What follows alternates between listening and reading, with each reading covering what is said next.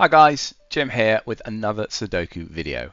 Today we'll be going through a miracle Sudoku as part of the collection presented by the Cracking the Cryptic team.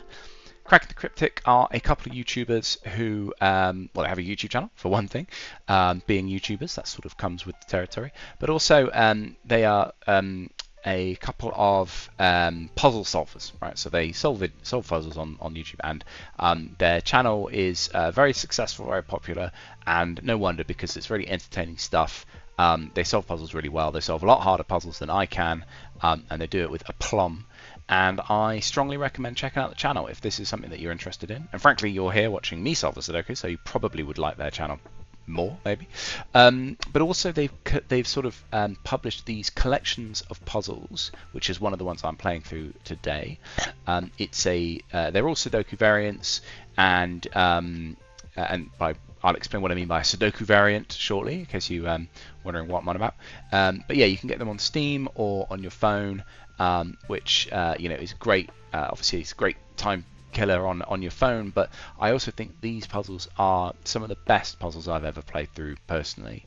They are handcrafted, so they're not sort of done by a computer and need a bit of guessing around to figure it out. It's they're all very logically beautiful, the solves, and it's sort of very intentional, and you can kind of pick up on patterns and stuff. They've also got hints, handwritten hints, so if you get stuck. So anyway, yeah, look, check them out. I think they're great value. But yeah, today I get to look at one of their miracle Sudokus, and yeah, let's jump in. And so what do I mean by miracle Sudoku? Well, we're about to find out. So firstly, if you recall, if you've seen any of my previous videos, we play the earlier puzzles to unlock the later ones. We're on puzzle number 4, but it's actually my 5th puzzle that I'm solving. It's a 2-star difficulty, and it is a full-blown miracle Sudoku. So look at that grid. Right, so they get a little intro every time they introduce one of these new subcategories. So, welcome to Miracle Sudoku. In Miracle Sudoku, every row, column, and box must have all the numbers from 1 to 9 exactly once. The usual rules of Sudoku. In addition, 2 directly adjacent cells cannot contain consecutive numbers, and you cannot have the same number twice within a knight's move or a king's move in chess. Good luck. And so, in chess, knights can move 2 up and 1 across, and kings can move in the 8 cells directly around it. So yeah, those are the rules, and you may be looking at this and thinking, what the hell, there's no way this actually solves, but it does, and it's astonishing. So this is really good fun, certainly one of my favorite types of Sudoku. Yeah, so maybe I'll just give a little bit more of an explain of what I mean. So what I mean by knight move and king's move. So a king's move means this 8, as well as sort of being used up in the row, column, and the box. So obviously an 8 can't go in any of these cells. An 8 also can't go in a king's move around it. So a king can move sort of any cell that's directly adjacent, diagonally or horizontally. So that rules out these cells. So these cells also cannot be an 8. And then the knight's move just adds to this. So a knight in chess can move 2 up and 1 across. So that can't be an 8. That can't be an 8. That. They can all not be 8s. And you can actually see it's quite handy. So if you click on a cell, it shows you what cells are sort of impacted by it. And yeah, and so that's how we play. Oh, and also it's non-consecutive as well, right? So you can't put numbers next to each other. So 6 can't be next to a 7. 5 can't be next to a 4, that sort of thing. Yeah, so let's get going. Right, well, so I do remember how to do these now. So I mean, the first thing you can look at is something like, okay, well, 7 up in this cell can't be next to an 8, can't be next to a 6. So 7 is limited to these cells, but that really won't get you that far. What you need to do is actually look at, like, so for instance, this 8 in this box we can actually see because the cells are highlighted, which is quite nice. In this box, 8 is limited to these 3 cells. Now normally you wouldn't do pencil marks for 3 or more cells in one box, but you kind of have no choice with these puzzles. And 8 is limited in here. Now you can see some highlighting going on here, and this is where this app is really powerful. Because there's an 8 in these 3 cells, what it's saying is we don't know where that 8 is, but it for sure sees all of these cells. You might think, okay, that's a bit weird. So what does that mean? So if that is an 8, then obviously that cell is ruled out because it's in the same row. That cell is ruled out because it's a king's move, and that cell is moved out because it's a knight's move. Okay, so if the 8 is there, it can't go here, here, or here. Okay, if the 8 is here, these 2 are ruled out because of the row, and this one because of the king's move. And if the 8 is here, this is ruled out because of the row, this is ruled out because of the row, and this is ruled out because of the knight's move. So it doesn't matter where the 8 goes. These 3 cells cannot be 8s. And actually, we've already got a digit in the grid. And the reason for that is if you look down in this box, it's the same thing. Okay, could you put an 8 here? No. If you put an 8 here, it would see all 3 of these, and then there'd be no place for an 8 in the box. So this 8 rules out this one and this one. This 8 rules out these 2. These 3, I should say, and then this is a 7, so you can't put an 8 next to a 7 because it's non-consecutive, so the 8 must go there. So it's extraordinary, but you can actually place an 8 in this grid, so the 8 goes there, and then that bounces back into this box, and the 8 goes there in that box. It's amazing. Yeah, I just love it. It's so good. Interestingly, so if we think about 8s, what cell these cells are next to an 8, so you can't put a 9 in these cells. So there is a 9 in here, in one of these 3 cells. So there must be a 9 in this little horseshoe shape here. That's fine, we'll leave that for now. And I think this puzzle, yeah, this puzzle is very symmetric, isn't it? So that 5 has the same impact here. So the 5 must go here. This 5, that rules the 5s out from here. So the 5 also is ruled out from here, here, and here, and can't go next to the 6. So that's a 5, and that's a 5 because you can't put 5 next to the 8. Wow, amazing. Okay, so what are we doing now? Okay, well, let's carry on working through 5s then for now. So 5 in this box must be in one of these 3. And if I combine that with this, one of these must be a 5.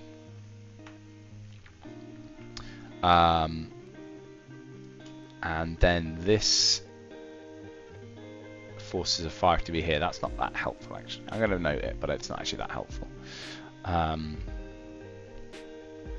Okay, yeah, so where does 8 now go in this box? So this box suddenly becomes more valuable for an 8 because 8 has ruled out all of this lot, and then this 8 rules out these 3 as well.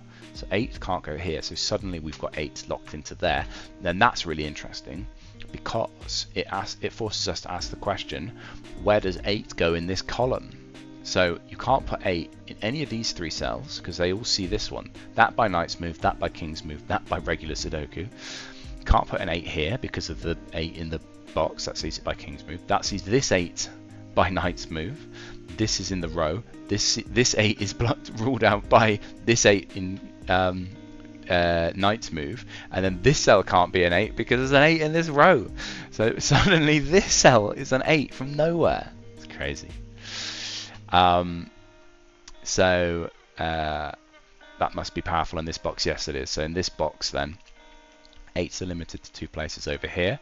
Again, because of the power of this 8 in the corner rules out more than half the box. It's amazing.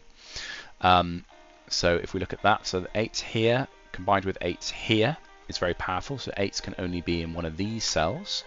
And then that's interesting, right? Because that rules an 8 out from here.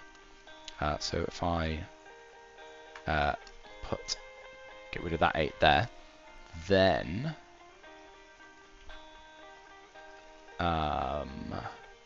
is that the end of the line for 8s? Yeah, it sort of is, isn't it? 8s can kind of go here. Okay, but then I think we do the same. We played the same game with 5s, right?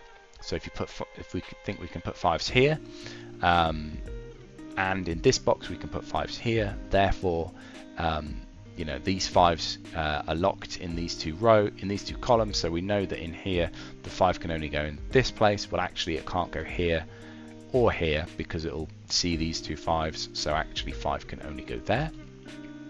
Oh, excuse me. So that's a 5.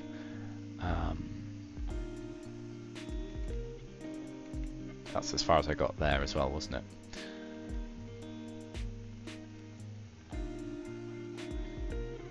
Okay, well, what about 6s now then? Yeah, so 6s in this box can't go in the bottom box where the 6s go. Well, they can't go next to the 7, and they can't go here because of the one in there. So there's a 6 limited to one of these two places in this box, which then rules 6s out from here.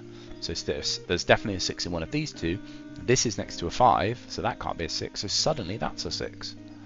That places a 6 in one of these two, which is amazing.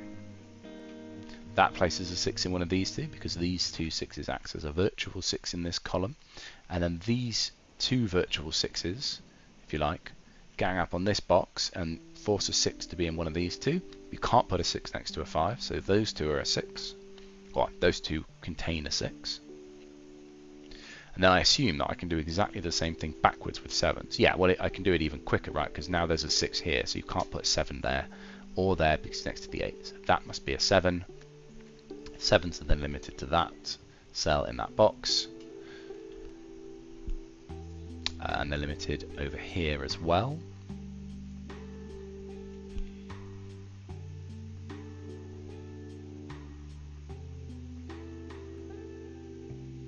Okay, then maybe we ask the question, where does 4 go in this box then? So suddenly 4 can't go next to 5. So 4 must be in one of these two cells. Yeah, these unfortunately are a bunch of consecutive, so the only available one that's interesting is 9. I mean, that is interesting, right? So 9, and we know 9's down here actually, don't we? So 9 in this box can't go next to the 8, and there's a 9 in one of these cells. So actually, 9 is in here. And then in this box, it can't go next to the 8, so 9 is up here. Oh, surely this box is like ruined for 9s now. Yeah, so 9s are limited to one of these 3 cells. You can't put a 9 next to an 8, so that is no longer a 9. 9 in here, so 9 is limited to one of these cells. And then again, we've got 9s limited to these 2 rows in these 2 columns. Sorry, not these 2 rows, but in these 2 boxes, they're limited to these 2 columns. So I know that in this cell, in this box, there must be a 9 in one of these 3, and it can't go next to the 8, so the 9 must go there. And that's lovely, isn't it? Because then these 2 cells flip back onto this cell. So that sees that one by king's move, and that sees that one by knight's move. So whichever one of these cells, that one cannot be a 9. So yeah, this is lovely. So that 9 is going to vanish as an option, which puts a 9 here, which removes 9s as from these cells as an option, which makes that a 9. So that just is a 9, and then the 9s are in this box. 9s go here because it can't go next to the 8, and this is a 5-9 pair all of a sudden. So 5-9, so nothing else can go in those 2 cells.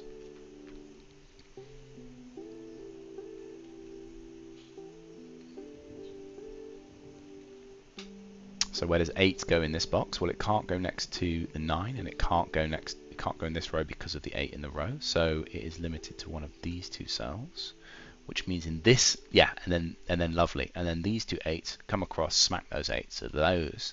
So that can't be an 8. And look, yeah, then that limits this one to just this one cell here. That must be the 8. Is that powerful on 5s? It is. So the 5s are now limited to this row. So in this box, that can't be the 5. So 5s are now in 2 spaces in here. What about? Oh, we've already done 4s, haven't we?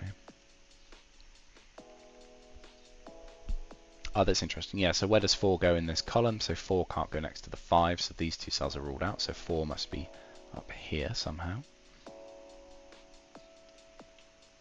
And it's interesting because any logic I've done for, like, because it started off so symmetrical, this puzzle, anything I've done on 5s and 6s I can do on 7s and 8s. But we'll do that in a sec. So 6 is limited to these 2 cells in this box, which then bounces back over here, rules that one out. So that must be the 6 in the box.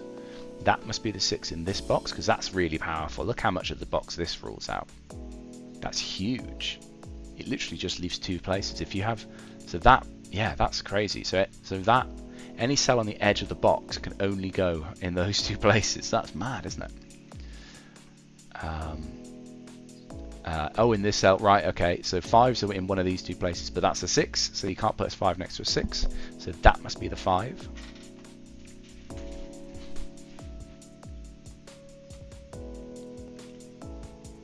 Which limits 5 to 2 cells down there. Okay, let's ask the question again then. So what about 4s in this box? So if there's a virtual 4 here, which rules these two out. The 4 can't go next to the 5, so actually we've got 4s limited to 2 places up here. That then plays over back into this box and puts 4s in one of the 2 places there.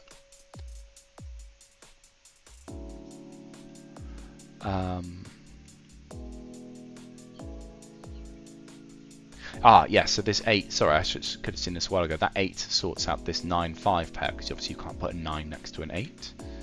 So that 9 and 5 are in that order. This will absolutely explode in a minute. Like as soon as you get enough of the grid, everything just kind of falls at your feet.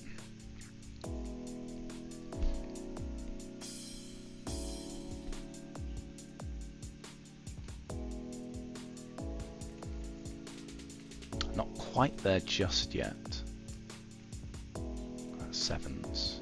It's interesting. We haven't actually got all that much on 7s. Although if I ask the question, where does 7 go in this box? Well, this is virtual 7. Well, so I can't put 7 here because it'd be next to the 8, and I can't put 7 there. So 7 is limited to these cells here. Is that useful? It's not as useful as I'd hoped it would be. Okay. Well, it's suddenly become a bit more useful. So the 7s, this 7 here is doing work on this box, as you can see, and then the 7s in this column also rule these out. So 7s are in one of 2 places in this box, which removes this as an option for a 7.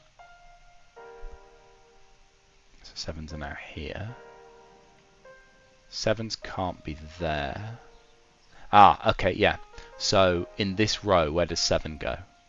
Well, actually, you could have seen this a while ago. Can't go next to the 8, and it can't go next to the 6. So that is suddenly a 7. Amazing. Okay, and then can you put 7 here in this box? Well, you can't, because there's an 8 either side of it. I don't know which one it is, but it's definitely going to be next to that cell, so I can't put 7 there. So in this box, 7 is limited to one of these 2. Now this is interesting. I love this logic. So when you've got a domino like this, these 2 are 7s, you can't possibly put an 8 or a 6 in these 2 cells, because it would force the other cell to be a 7, therefore next to it. So this cell can't be an 8. So I've got it pencil marked as being an 8. Well, it can't be, because if that's an 8, that would have to be a 7, and it can't be next to the 8. So that is ruled out from being an 8, and in fact an 8 will now go over there. And we're limited now to 8s down here in these little X-wings, so I don't think we're going to get much more progress on that for the time being. Okay, lovely. So 9s now, I don't know when I did this, but 9s are now limited in this box. And that then sorts out this 8, so that can't be an 8 because it'd be next to the 9. So that's the 8, and that's the 8. And I think that's all the 8s. Yes, lovely. Now surely that means we can make some progress on 9s. Well, 9s are limited in this box to 2 cells, aren't they? What about this? Does this do much damage? Well, it kind of does, actually. Yeah, so look, the 9s being here. In fact, this is a 6-9 pair, I've only just realised. So that's a 6-9 pair, so that's nice to know. But also the 9s being here limits the 9s in this box, but actually this cell also obviously rules these out as being 9s. So there's a 9 in one of these 3 cells, and that means that one can't be a 9, so that one must be a 9. And then that sorts out this 6-9 pair. So that's a 9, that's a 9, that's a 9, that's a 6, as I just said, and then that 9 is resolved in here. So I've got rid of all the 9s as well. So that's lovely. So 8s and 9s are done. 7s should probably be next on my hit list. Yeah, so 7 can't go here because it'd be next to an 8, and it can't go here because it's next to a 6. So that's a 7. Yeah, this is now we're into sort of like hurry up territory. So 7 is ruled out from there by King's move with that one, so that must be the 7. Therefore, that must be a 7. These 7s need an 8 or a 6 or something to resolve, so I'm not too worried about that for just now. This 6 can't go next to that 7, so that's a 6. These 5s rule out 6s, so yeah, so I can't put a 6 in either of these cells, but that power of this domino is amazing. So in this box, where does 6 go? It has to go here. That sorts out that 6, and that gives us the last 6 in the grid. Does that? Yeah, that sorts out the 7s as well. So that 6 is next to a 7. So 7 and 7 to do that last 7s. Right. Okay. And now we're firing. So that's a 5. That's a 5. That's a 5. What about 4s now? 4s are going to fly as well. Yep. So can't put 4 next to a 5. So that's a 4. That limits 4 to one of 2 places in this box. In this box, you can't put a 4 here or here or here because it would be next to one of these 3 5s. So that must be a 4. That limits a 4 into that box, which gives us this 4 of these 2. You can't put a 4 next to a 5, so that must be the 4. That gives us a 4 in that cell. This 4 is sorted out. This 4 is sorted out. Here's a 4. You have a 4, and you have a 4. There's a 4 in one of those 2, and this is a 4. That's a 4. Yeah, and then you just continue to go around. Okay, where does 3 go? So 3 is limited in this cell because you can't put it next to a 4. 3 is limited in this cell. It's limited here. Limited to one of these 2. Limited to one of these 2. There'll be one. There'll be one somewhere that just breaks and gives us what we need. Excuse me, that's not what I wanted to do. If I just click on 3s, what am I looking at? Okay, so in this box now, one of these 2 must be a 3.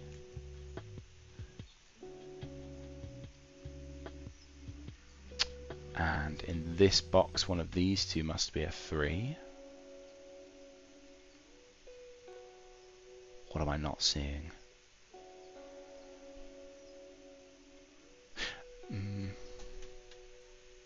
That's what I'm not seeing. That one there. So that was, yeah. So it's amazing. Like, this is the only bit of logic that means this puzzle is solvable now at this stage. So how they constructed this puzzle, it just blows my mind. But that cannot be a 3 because it's next to a 4. So yeah, and then this will just play all the way around the grid. So that's not a 3. That sorts out that 3. That sorts out that 3. That sorts out that 3. That sorts out that 3, and that sorts out that 3.